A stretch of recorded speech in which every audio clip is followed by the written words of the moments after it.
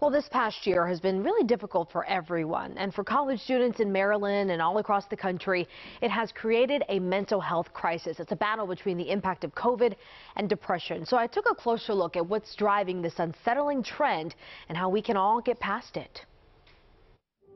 When the sun hugs Baltimore's salty May sky at M&T Bank Stadium, one more week of classes for seniors. After more than a year of remote learning, interrupted traditions, and stolen campus memories. A challenge is never something that you want to hide from. Loyola University's graduating seniors like Katie Shoemaker will finally have their moment. Getting a cap and gown and actually having a day where you say, okay, this is my graduation day and I will be able to spend it with the rest of the senior class. I think that's surreal and it's super exciting. And there's so many like firsts of your last.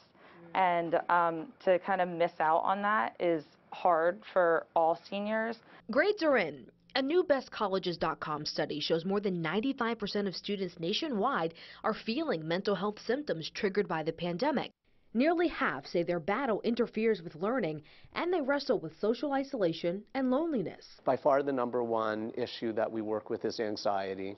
We're also seeing a fair amount of depression, family challenges, economic stress. It's been a scary time in that way, relationships, and a lot of loss. Dr. Parkover leads the counseling center at Loyola, a crucial role when 97% of college students are coping with the loss of a loved one and 26% face financial hurdles. A number of our students have lost parents or grandparents, aunts and uncles, but also the loss of life that they expected to be living right now. The intertwining of the pandemic, America's racial reckoning, and the unrelenting cloud of uncertainty has caused a mental health crisis.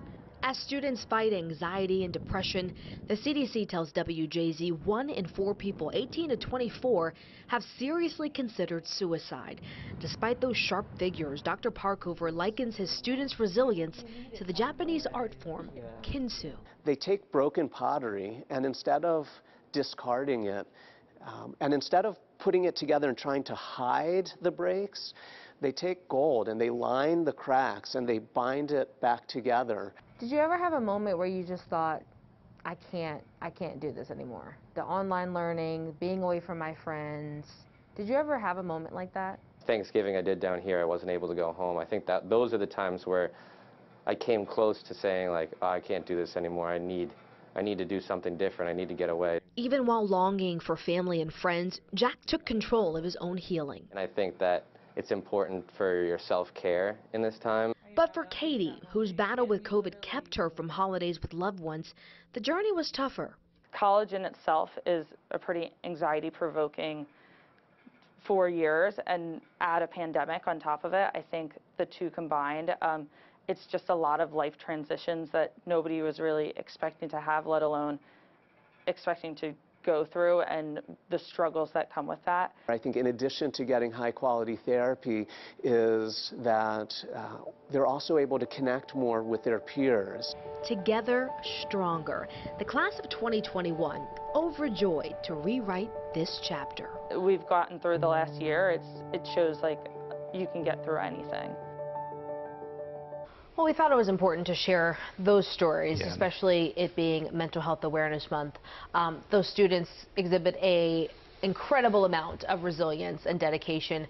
If they can get through this, they can get through anything. Those are their words. So we encourage them and look forward to what they produce on the other side. It is such an important piece. You and I were chatting earlier. You think back to an interview with Dr. Anthony Fauci a couple of months ago, and he said the mental health aspect of COVID-19 and the pandemic is something we haven't even begun to talk about as a country. You have been on this for months. It's an important story that needs to get out there. Yeah, it's going to be a long time before we can really physically and mentally recover from this pandemic, and so these are kind of the first steps for those students. It's a great piece. Nicole, thank you.